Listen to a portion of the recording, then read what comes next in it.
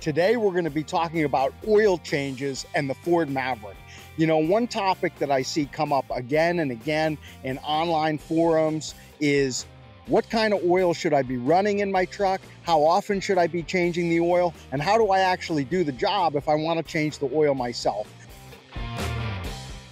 All right, so before we dive into the oil change job, I really need to take just a minute and talk about how often you should change the oil in your truck and what oil you should be using. Now, here I'm speaking specifically about the 2-liter turbocharged Ecoboost engine. For hybrid owners, I think this still applies, but especially if you're running the 2.0 Ecoboost. You know, Ford recommends 7,500 miles, oil change intervals under normal driving conditions with the 5W30 synthetic blend. And while that'll certainly maintain your warranty, remember, Ford as a company is only making sure that your truck is going to live past the warranty period, at which point all the problems are going to be on you. I've seen some great videos, and I'm going to link one right up here at the top of the screen from Ford techs who know way more about these engines than I do, work on them every day, who pull these engines apart and find that because people weren't diligent about changing the oil more frequently and using a high quality oil, they need expensive rebuilds. They're having engine failures, they're having turbo failures because they're getting premature wearing of the bearings in the turbos and getting a lot of carbon deposits in the engine. And I'm just following the advice of guys who do this for a living, and that's why I'm going with 100% synthetic oil in my truck. I've chosen to use the AMSOIL Signature Series. I have a good friend who sells AMSOIL. I'm very happy to support him, but I'm certainly not saying, you know, it's got to be AMSOIL or nothing. There's other really good, high quality synthetic oils out there, but please consider using an all synthetic oil in your engine and consider using a filter that's capable of filtering out particles that are even smaller than what factory spec would call for. And again, if you watch the video that I linked, as well as a second video that I'll link here on low speed pre-ignition, which is a considerable problem with these directed injected turbocharged engines that can also cause engine damage, premature engine failure. Again, a very high-end 100% synthetic oil and a quality oil filter that's changed not at 7,500 miles, but every 5,000 to 6,000 miles over the life of your truck is going to make a huge difference, not only in your performance along the way, but in keeping your engine cleaner and working the way that it should. So I realize oil is always a topic that guys love to debate. Everybody has strong opinions. Obviously, you can do whatever you want with your truck. But again, I think if you look at the information that's presented in these videos that I'm sharing, it may make a believer out of you, as it certainly did for me, that for the extra cost of what it's going to cost me to change the oil a little more frequently and spend a few more dollars for that oil, I'm going to see a big benefit in the long run. So for the extra cost of what would be a tank or two of gasoline over the course of a year, I can keep good, clean, fresh, high quality oil running through the engine, running through the turbo, because remember, it's the same oil lubing your engine and your turbo, and I'm going to have some peace of mind from that. And I think, you know, if my plan is to hold on to this Maverick for 10 years or more, it's going to be a worthwhile investment over that course of time. With that, let's go ahead and dive into the oil change job, and I'll show you just how easy it is to take care of this yourself if that's what you'd like to do. All right, so hopping right under the truck here. Obviously, this isn't entirely necessary, but if you have a set of wheel blocks like I've got, that will give you more clearance and make it a lot easier to get under here and do the job. These are just a set of Rhino blocks that you can pick up for 50 bucks at Walmart. It's an inexpensive tool and something that'll last you pretty much a lifetime. Now, for the actual oil change, the first thing you're going to have to do on your Maverick is to remove the skid plate if you have a Tremor or an FX4, or I believe there's a felt plate here on standard models. Either way, you're going to have to get this off to get access to the oil pan. Now on my truck, I've got basically 8 hex bolts that hold this smaller front skid plate on, and then there's also 8 half-inch drive regular bolts that I'm gonna need to remove. So if you've got you know, a power tool, that'll really help. I've already got the hex head on here, so I should be able to get these really easily, and it'll help if you get yourself a bucket to put your hardware in so you don't lose any of that.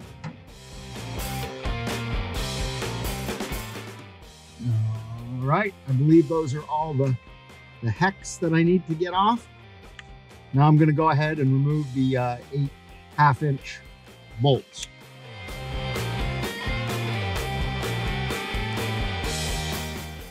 That first piece will just slide out.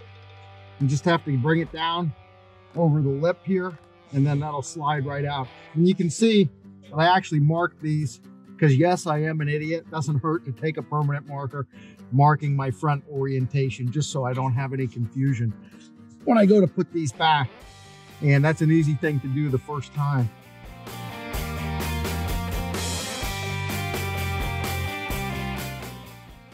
All right, so as you can see, when you get that last bolt out, skid plate's just going to come down, and there I've got it out. So that's all there is to removing the skid plates. It took me, what, a couple of minutes there. With a good power tool, certainly makes the job easy. All right, so now we're ready to actually empty the oil. So again, this is your oil pan here. You've got your plug. You always want your engine to be warm. Now today's a nice warm day, so I don't have to worry about getting it super hot. I just turned on the truck, I idled it for a few minutes and killed the engine. Now we're gonna head and just loosen the oil plug. This takes a 15 millimeter socket. So I'm just gonna put this on here, and hopefully, yep, comes loose nice and easy. And you're going to want to make sure that you've got your drain pan in position, and I'm going to maneuver this to get my opening in position here. Hopefully don't make too much of a mess as I get ready to have this thing come out here.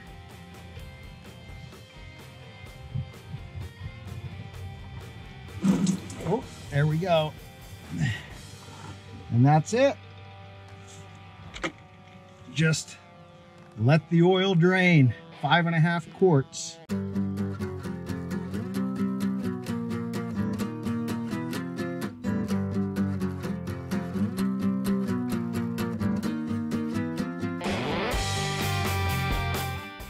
Now I'm going to go ahead and remove the filter. So anyway, I don't know who put the filters on at the factory, but this filter was on tight, and I had to use this belt wrench to really crank on it, and I finally managed to get it loosened up a little bit. So I've got it to the point now where I can get it coming off here. Filter does not need to be that tight, folks. That was a pain in the butt to get it off.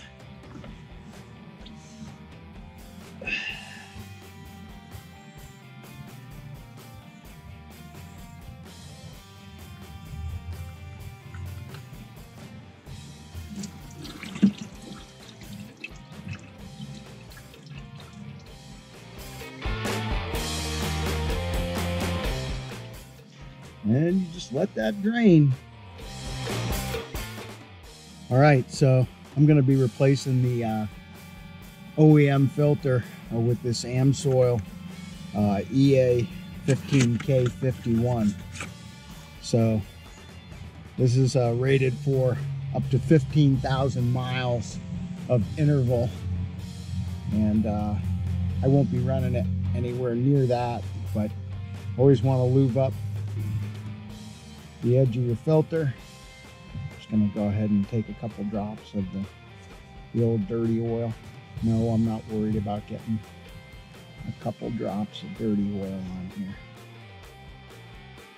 This does not need to go on as tight as the blazes like it was from the factory.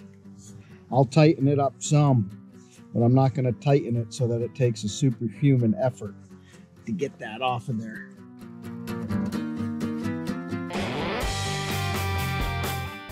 I think that's good and tight.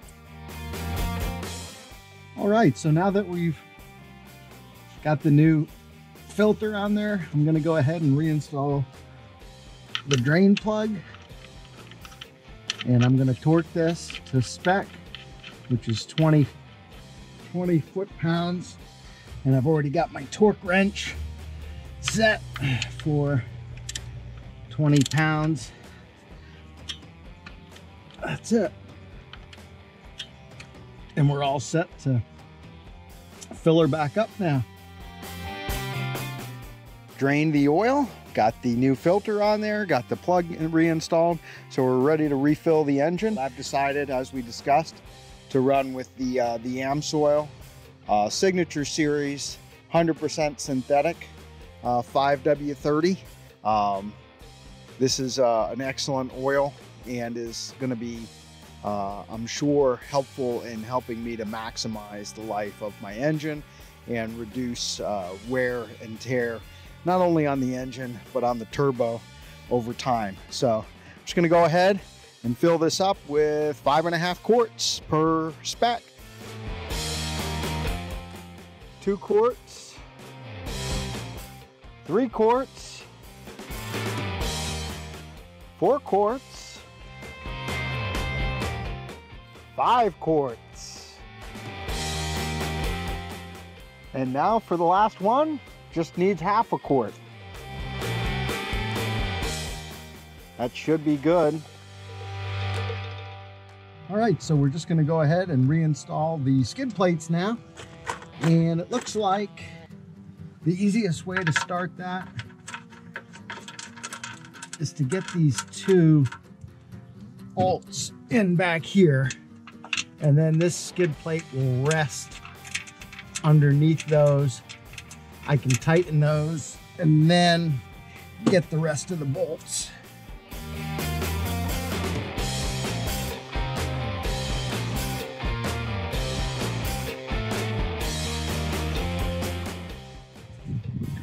That's why I wrote on there which way was front and which way was out.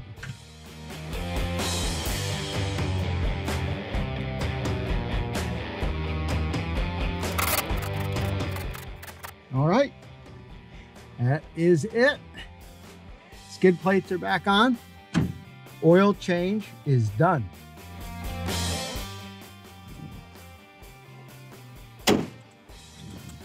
Well, that's all there is to it for the oil change. Hope you enjoyed seeing the process, and it's really not a hard job. And if you have a socket set and some Torx bits, a little bit of time, it's absolutely something you can do for yourself. I really feel, especially for those of you running the 2.0 liter Ecoboost turbocharged engines, an upgrade in the oil and filter that you put on that engine for the life of the truck is going to make a big difference. If you like the show, give us a like, consider hitting that subscribe button. I appreciate everybody's support. Enjoy your Mavericks and be safe out there.